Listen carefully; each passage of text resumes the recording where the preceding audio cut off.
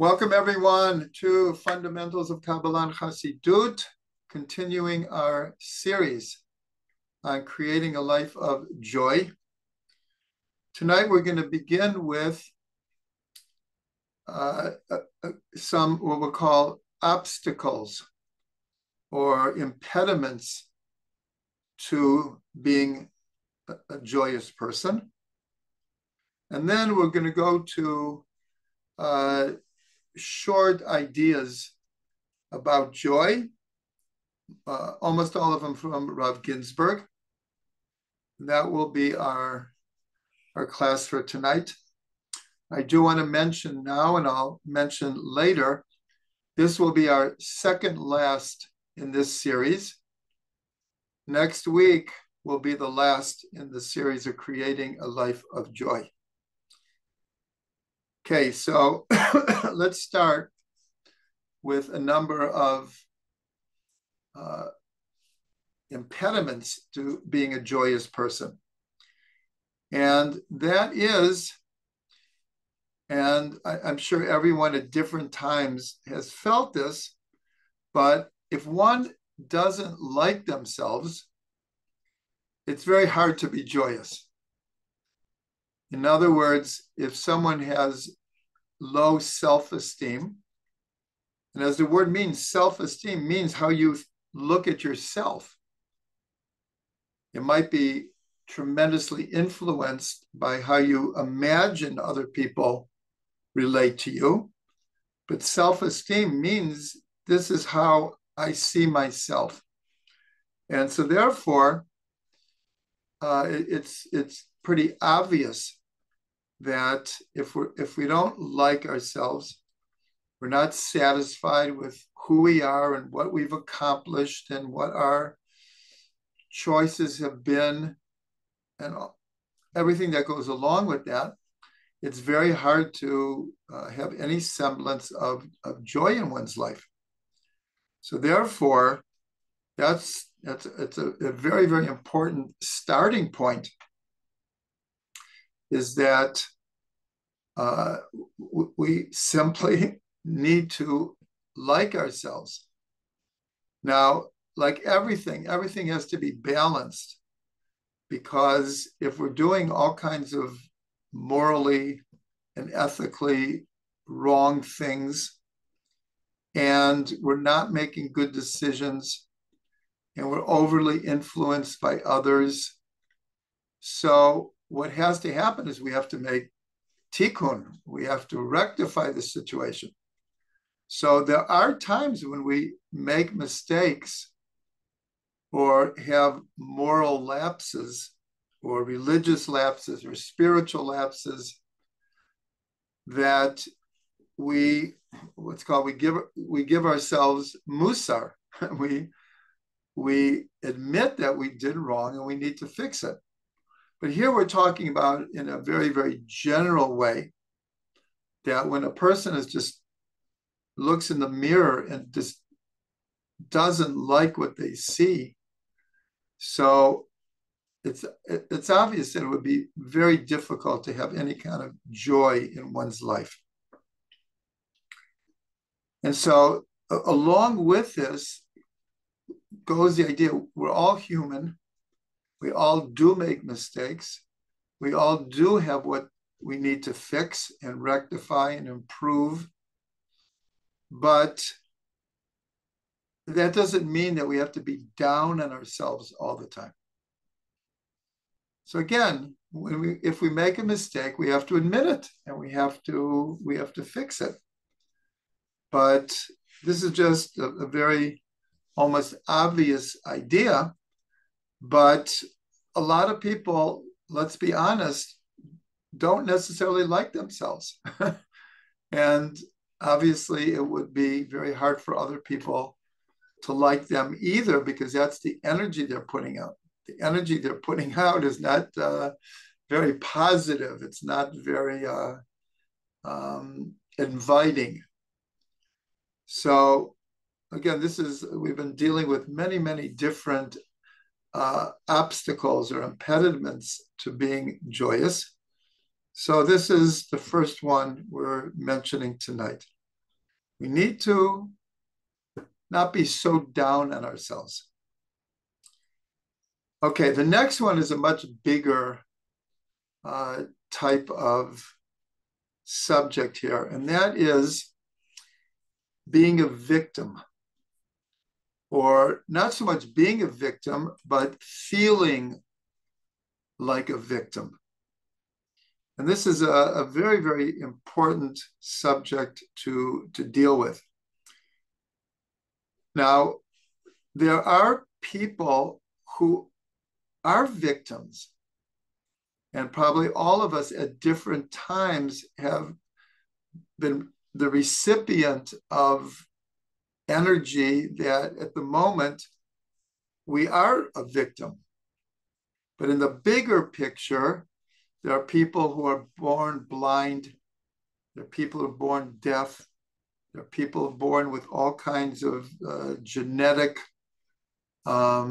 problems. There are people who are abused, who are raped, who are mugged, who are attacked. These are real victims.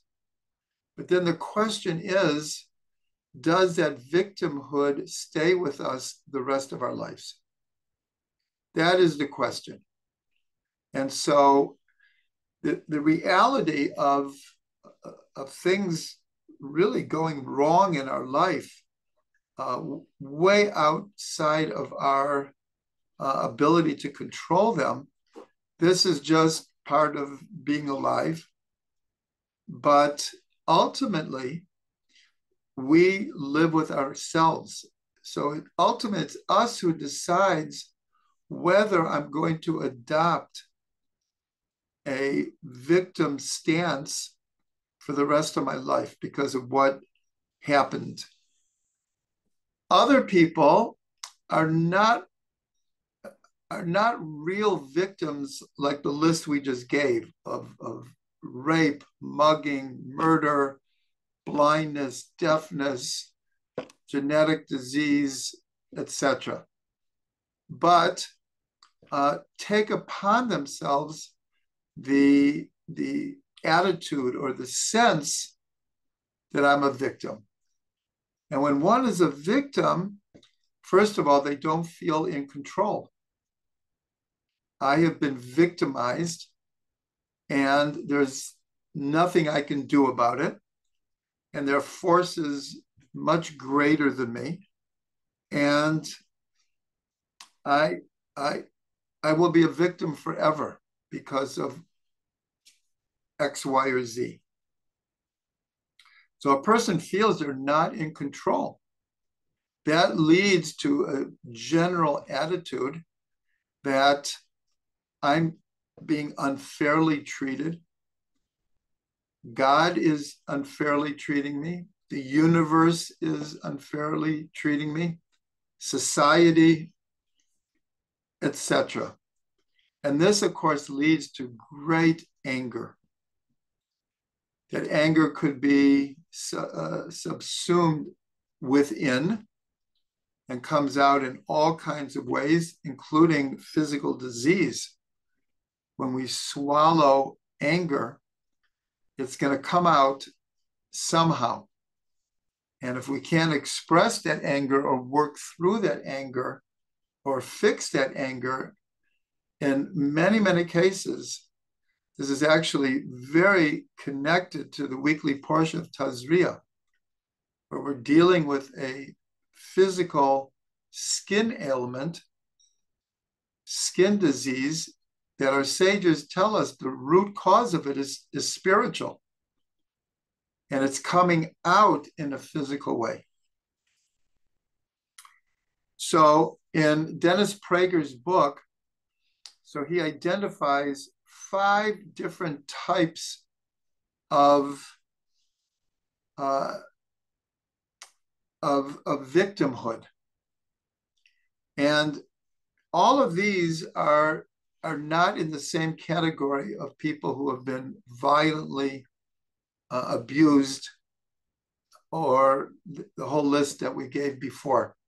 This is more people who have run into obstacles in their life, like everyone, but instead of dealing with it, accepting it and working through it, um, uh, treating it with a grain of salt, have let it infuse their entire being, and they feel like they're a victim. So these are the 5 that he brings. And there's so many of us have experienced these things. The question, though, ultimately is the only one in the ultimate sense who makes us a victim is ourselves. Because with all the factors and influences coming from the outside, that still doesn't determine if we're happy or well-adjusted. I think we brought the example before of Natan Sharansky, who spent years in isolation, 9 years in prison. And in his book, he says that from the moment he decided that he is a Jew and he identifies as a Jew, and he's going to leave Russia and he's going to come to Israel, he says he became a free person. And the whole time he was in jail, that in his mind, he is an absolute free person. So the same idea is with victimhood, is just like he was in jail for 9 years, things happen to us that sometimes are terrible things outside of our control. But ultimately, we decide our attitude towards it. So the first type that he brings is someone who feels they were mistreated by their parents or in their upbringing. Could have been from teachers at school, from brothers and sisters, grandparents, parents, but people who mark themselves for their whole lives because of, and again, admittedly, they might have been very unpleasant situations. And children many times are abused by parents. It could be physically, it could be sexually, but in most cases, it's just simply emotionally and psychologically. But, excuse me, but many times this sticks with a person. And so for the rest of their life, they like adopt a victim attitude because of, again, admittedly, negative experiences. Other people could have gone through the same kind of experiences, but never wanted or were willing to take on the role of victim. The next one are people who are part of a group that in reality could very well be victimized. African Americans for a very long time experienced slavery. The Jewish people have experienced thousands of years of oppression. Many women have experienced all kinds of unsensitive remarks or actions. Any minority group in a country and feels the sting of racism. So all of this, anyone in this group can either adopt an attitude of being a victim, which will color how they relate with everyone always, or people who accept and deal with being a minority or an oppressed group, but don't take upon themselves that in every encounter, they are the victim. Then he mentions people who are different. People are very short. People are very tall. People are very overweight. And examples like this, where people, because they don't fit into the, typical stereotype of whatever we're supposed to look like and appear like, but many people, it colors everything about every relation that they have. They feel victimized by the fact that they're overweight or short or poor eyesight, whatever it is. And then Dennis Prager brings a fourth category of people who are super sensitive to slights, that feel that just anyone who says anything that may be construed as some kind of insult or derogatory statement, and is, in a sense, looking for it all the time. And it brings up anger and defensiveness.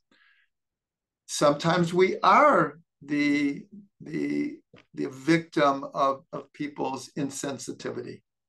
It happens sometimes, many times every week. People say things that are not the most sensitive and make us maybe feel bad. But again, the decision is, do we let it churn our insides for days and weeks? Does it ruin a relationship forever? One statement that maybe shouldn't have been made, but was made, and that's it. I'll never talk to you again.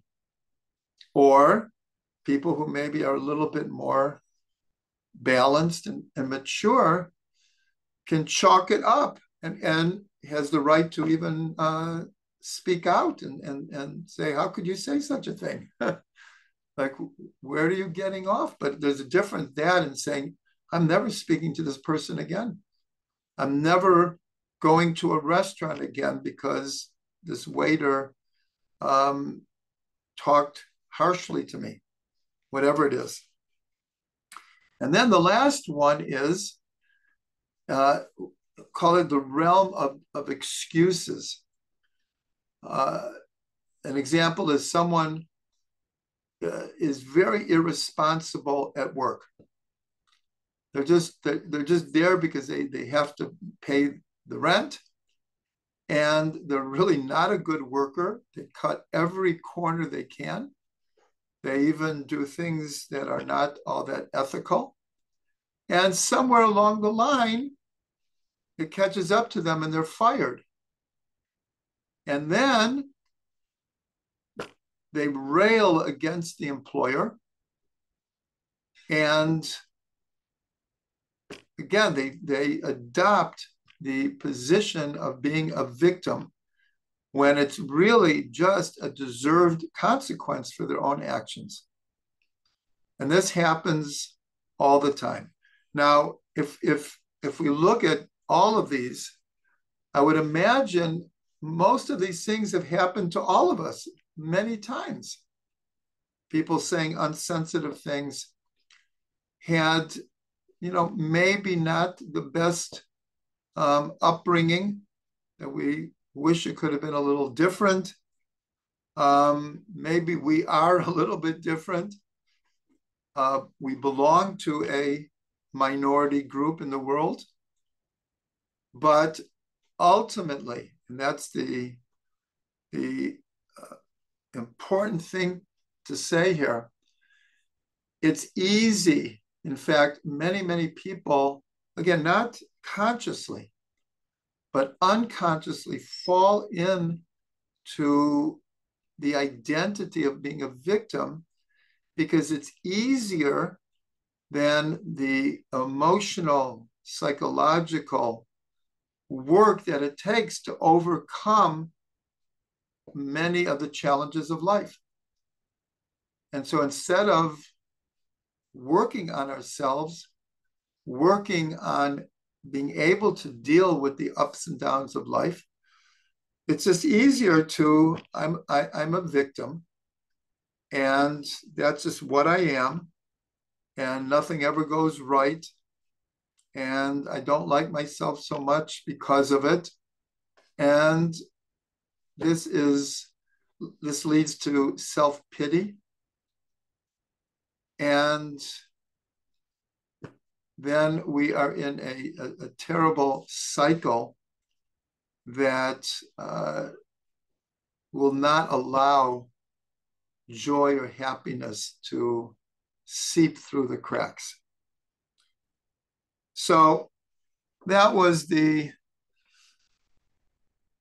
big obstacle I wanted to present tonight.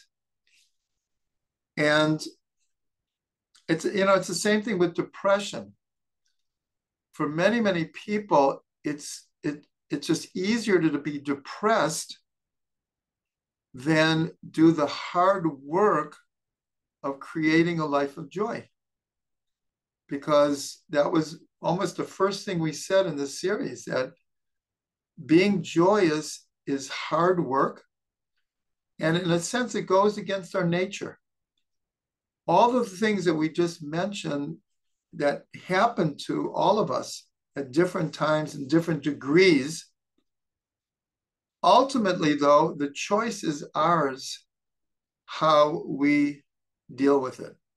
Just for example, if someone, let's say, is born with some kind of malady, it could be they're blind, they're deaf,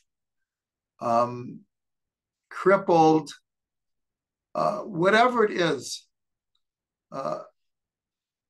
And you have two people like this. You can have one person who lives a very, very bitter life. Their whole life, they are just bitter about their circumstances in life. And you can have someone else born with these same challenges who not only rise to the occasion, but become very successful and everything considered well adjusted and even joyous.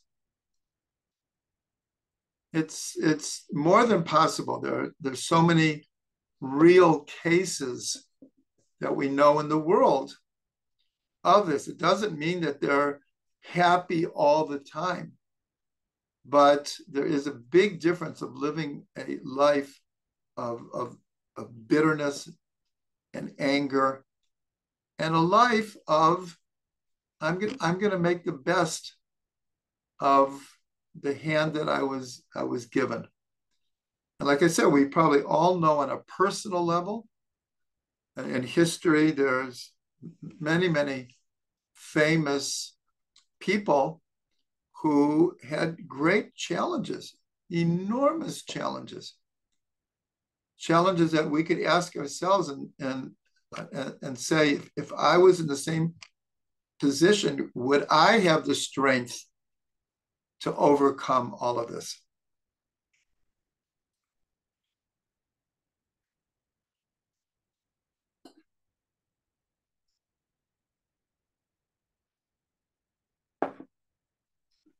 Okay. Now, as we've been doing, the first half is usually about different obstacles to being joyous. And then we want to move into those attitudes that we can adopt that can help us lead a life of joy. So the first one, and the main one really, the main one for tonight is a sense of meaning and purpose in life. This cannot be emphasized enough. How important it is to feel that one has a meaning in life, one has a purpose in life, and that one's life is meaningful.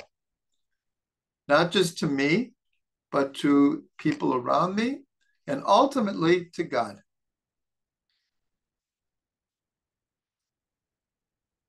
So, one second.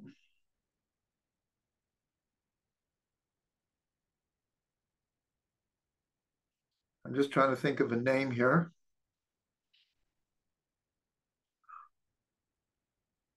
Why does it escape me? Okay, someone's going to put it in the chat real fast. A Jewish psychologist who went through the death camps. And thank you, Viktor Frankl. Thank you, Dara. Viktor Frankl, who spent a substantial time in the death camps. And from his experiences, he wrote a very, very famous book, Man in Search of Meaning. And his whole psychology was based on what he saw, what he experienced.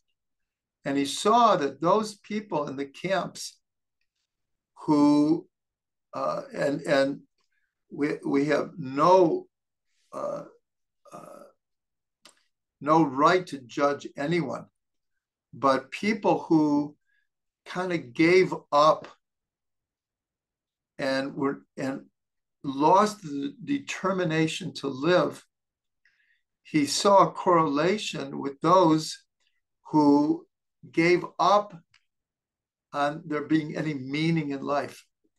And we can imagine the inhuman circumstances that people were forced to live through. But he saw that those who held on to a sense of meaning, like I'm going to make it through because I want to live and I want to do something in the world, and I'm not going to let them just kill me because they want to kill me, but they maintained a sense of purpose and meaning in life. He said most of those people made it. But those who at a certain point just couldn't fight, and again, we have no right to judge here, but couldn't get the strength to see that there was any meaning left in life. Everything had become so cruel and bitter and nonsensical that they just gave up. So having a sense of meaning and purpose is absolutely instrumental to not only a sense of joy, but just the strength to live a meaningful life. And when we say having a meaning, this includes that what I do is meaningful, and especially in the eyes of God, that my life has meaning, and even more than that, that life itself has meaning. So Dennis Prager points out very correctly that one of the factors that helps people in general have a sense of purpose and meaning is through religion.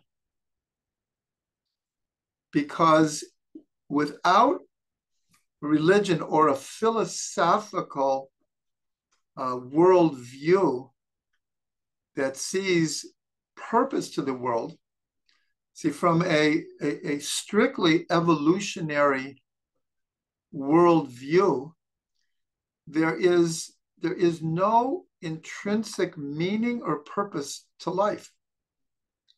There is no direction. There's no divinity, and we're here we can almost say almost by accident. Now, people can believe this and still find meaning in their own life.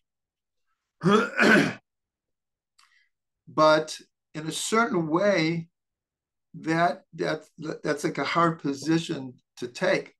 In other words, I don't see that there's any intrinsic meaning to life. So a person adopts a position, I'll create my own meaning, my own purpose.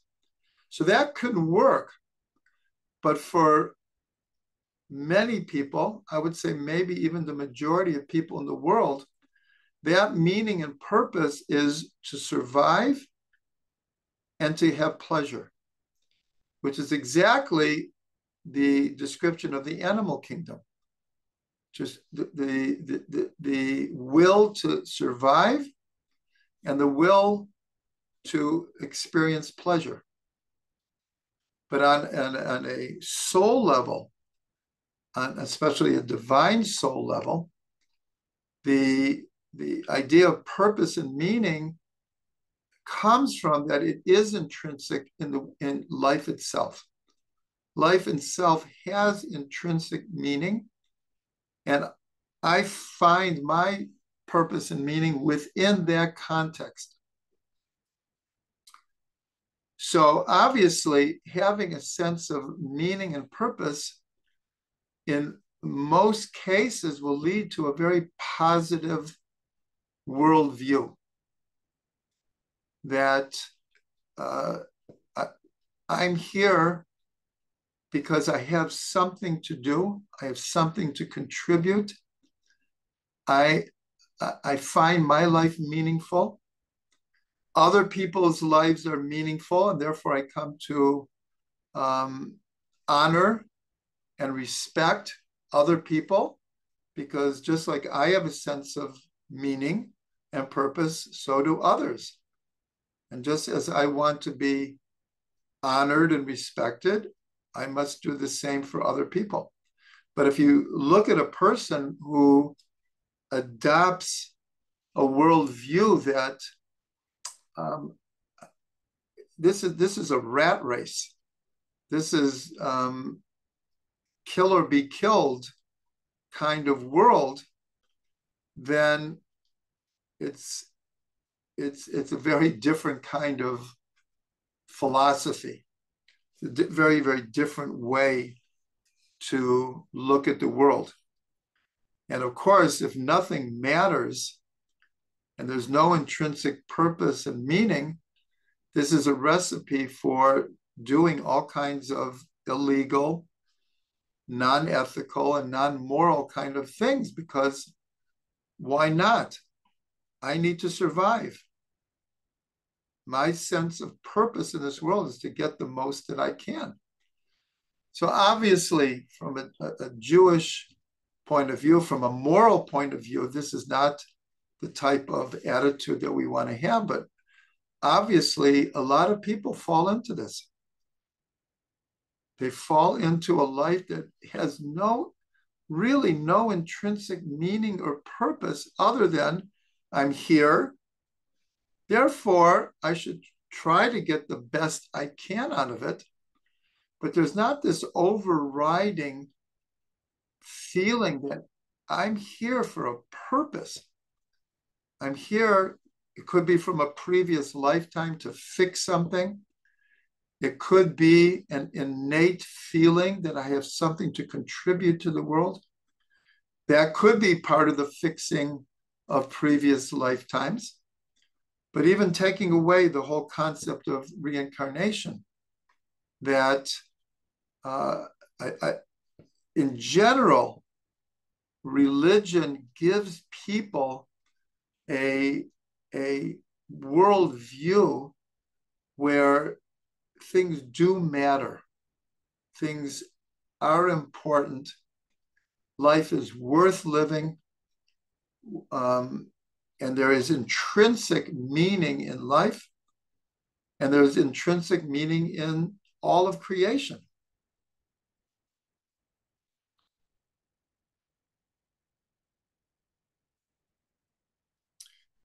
So going back to a little bit from Dennis Prager, so he mentions three different things, three general things that can give us a sense of meaning. The first one is relationships. That whether it's with parents or with children, with spouse, extended family. And we know in Judaism, and I'd say in every religious setting, family is so important. And when I talk about meaning and purpose, it could be, I want to save the world. And it can be just simply, I want to be a good father. I want to be a good mother. I want to be a good son or daughter. That is a tremendous purpose in the world. And we know within a family setting how much we do give to family, how important family is. So that's one avenue of finding purpose. Now we can extend it to friends. We can extend it to community. We could extend it to being part of a nation, Am Yisrael. It could be an American who actually really feels like how important it is to be an American. And it could be being a human being on all these different levels where we can find purpose and meaning in being a good human being, to being a good member of our society, to be a good member of our community,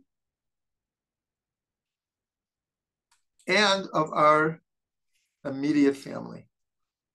So this, Dennis Prager says, this gives so much meaning in life. And then there is work.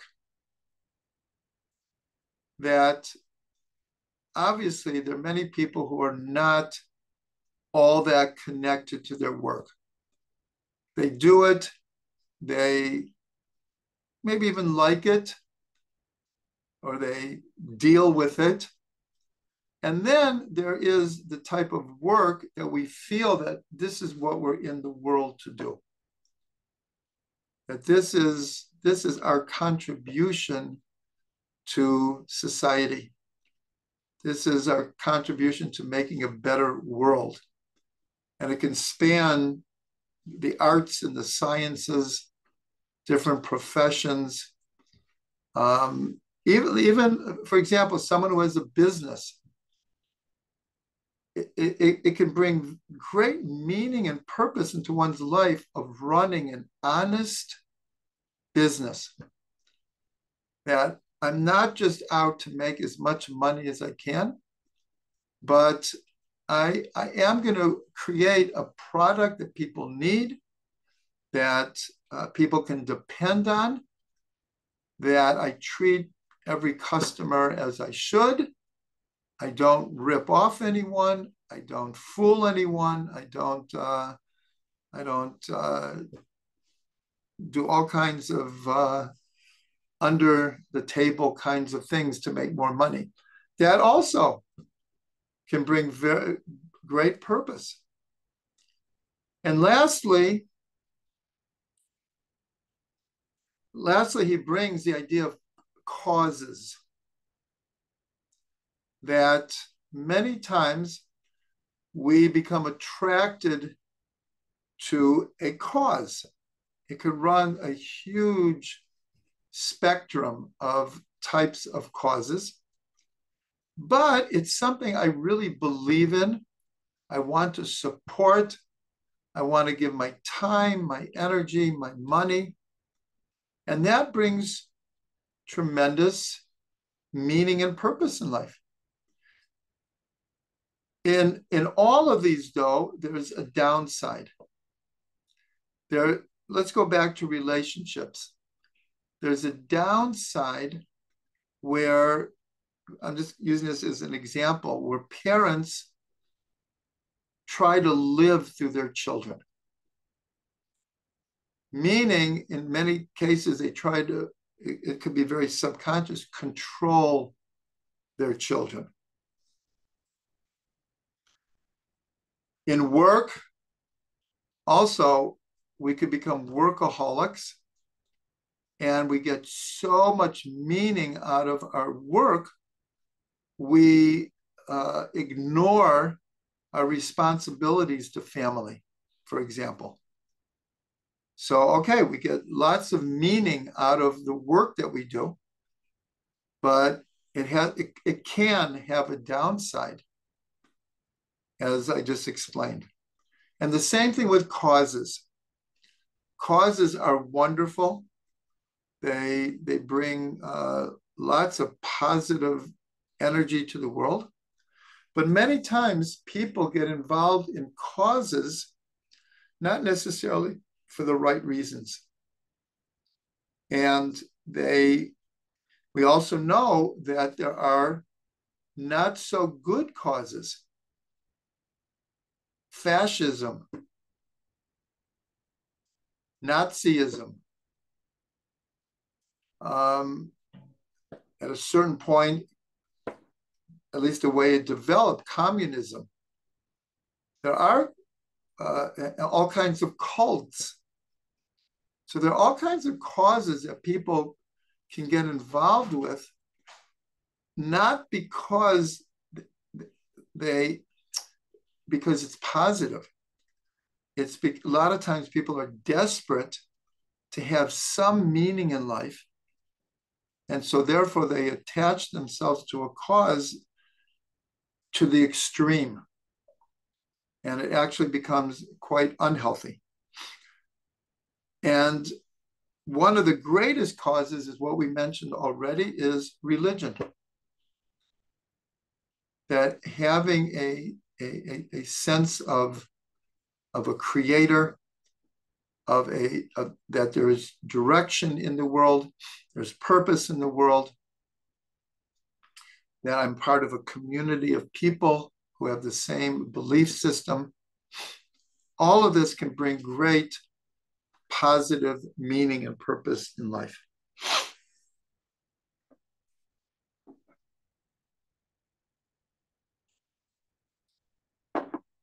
So I see I took a little bit more time on the obstacles. But these were the good attitudes.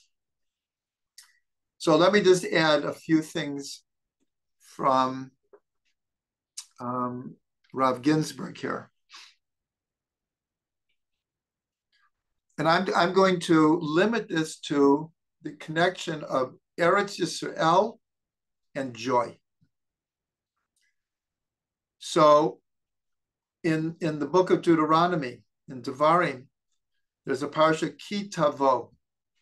V'haya ki tavo el haaretz. And it will be when you come into the land. And the Torah, Moshe, describe coming into the land. But the parsha begins with the word v'haya. And it will be. And our sages tell us that when a parsha begins, or a passage in the Torah, with v'haya, and it will be, it's a language of joy. So here, again, it's a very simple idea. V'haya ki tavo el haaretz. When you come to the land, what a source of joy. What a source of joy. I had an event last night, and I mentioned I've been in Eretz Yisrael for 49 and a half years. This coming December will be 50 years. And I can honestly say, I still feel the joy of being in Eretz Israel. It's real, and I'm eternally grateful for being in Eretz Israel. So that's right out of the Parsha. V'haya ki tavo el haaretz. Now, a few Parshas after that, no, excuse me, in the same Parsha, V'haya ki tavo el haaretz, there's what's called the blessing and the curse.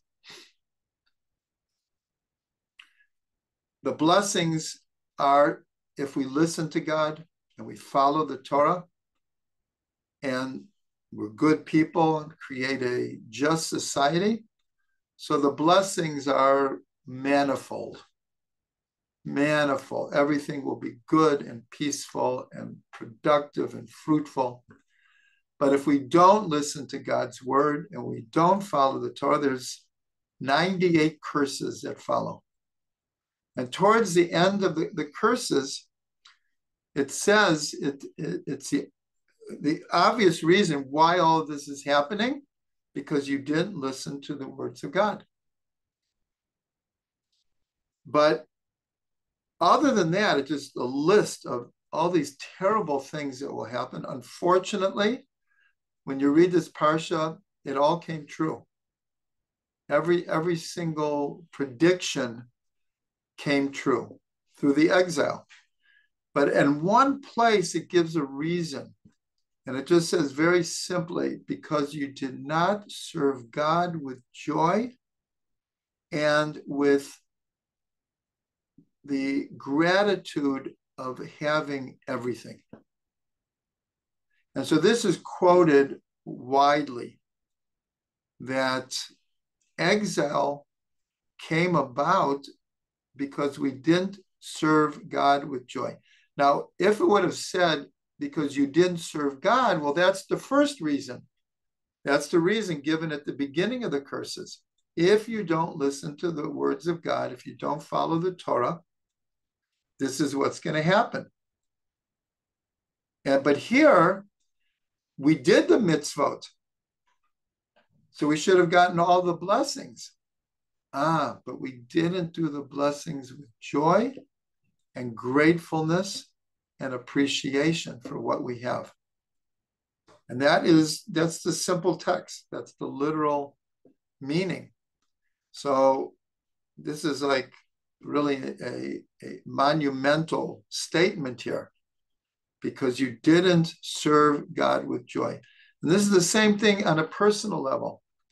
Someone can be religious, can live an Orthodox Jewish lifestyle, but can be a sad, depressed, angry, jealous person. Well, something is missing. The joy is missing. And this person is depressed and angry and jealous because they are not doing the service of God in joy. Not the opposite, not that they're not serving God with joy because they're depressed and angry. They're angry and depressed because they're not serving God with joy. And then there's a known story that one of the students of the Tzemach Tzedek, the third of the Chabad Rebbes, came to him and asked for a blessing to move to Eretz Israel.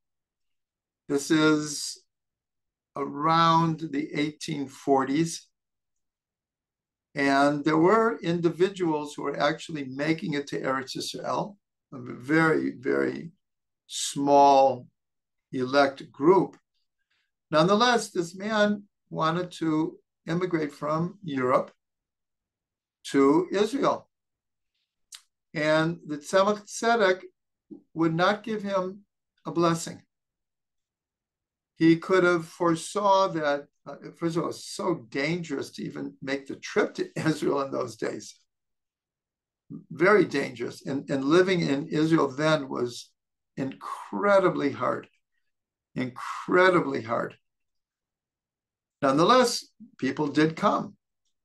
And so the Tzemach Tzedek said to this man, make Eretz Yisrael here. In other words, there's a very important teaching that not everyone can be in Eretz Yisrael, or not everyone merits right now to be in Eretz Yisrael. God willing, everyone will. But Eretz Yisrael is a geographical place, but it's also a state of mind. That's why Rabbi Nachman, he spent 9 months in Israel, and then he went back to Europe, and he never came again. But when anyone asked him, where are you going? He said, I'm always going to Eretz Yisrael. I'm always going to Yerushalayim. Because once you get Eretz Yisrael in your neshama, there is a way to make Eretz Yisrael wherever you are. It's not exactly the same, but there is a way to bring the joy, the consciousness, the spirituality of Eretz Yisrael into our lives. And then there's a beautiful gematria,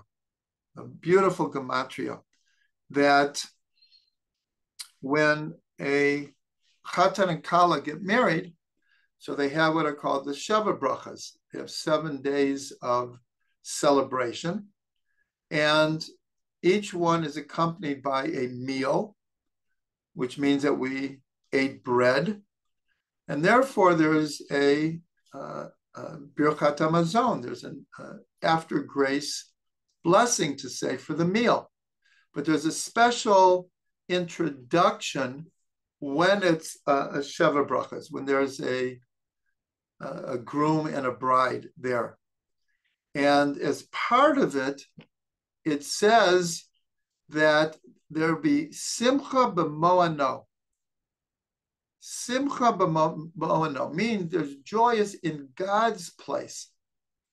Because in another place in the Chumash, it asks God to look down from his holy abode. And the word there is used is ma'on.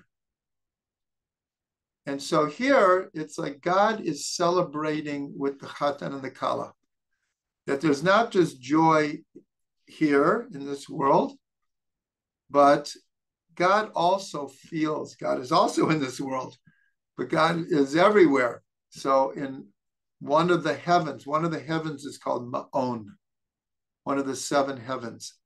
So even in this high heaven, there's joy from the chatan and the kala.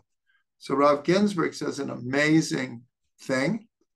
Simcha b'moano is gematria Eretz Yisrael, 832. In other words, the joy of God, even though we imagine the joy of God being in this high heaven, but God is also here in Eretz Yisrael. And so God's rejoicing is with the chatan and the kala, and especially in Eretz Yisrael. Especially in Eretz Yisrael. So I'm just going to add to this. Some of you have heard this before. Every day, it comes from Ezekiel. Baruch kavod Hashem mimkomo. Blessed is the glory of God from his place.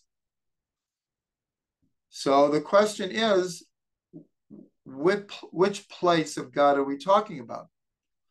So most people would imagine we're talking about in heaven. God's place is in heaven. And there's good reason for that. In Hallel, we say, Shamayim, Shamayim Lashem. V'ha'aretz natan livnei adam. The heavens, that is the heavens of God. But the earth, he gave to human beings. So this idea of God in heaven, there's something to it. But, excuse me, if you take the words kavod Hashem, the glory of God from his place. So glory, kavod equals 32. The name of Hashem is 26. 32 times 26 equals Eretz Yisrael, 832. So when you read this, blessed is the glory of God from his place, we could read it, his place is Eretz Yisrael. So that goes along with this idea, simcha b'mo'ano. There's joy in his place. Equals 832. Okay, we're running a little bit late. I'll end with a blessing here. The blessing is, first of all, that everyone can make it to Eretz Yisrael. Everyone should come home. But if you can't right now, make Eretz Yisrael wherever you are. Make Eretz Yisrael where you are.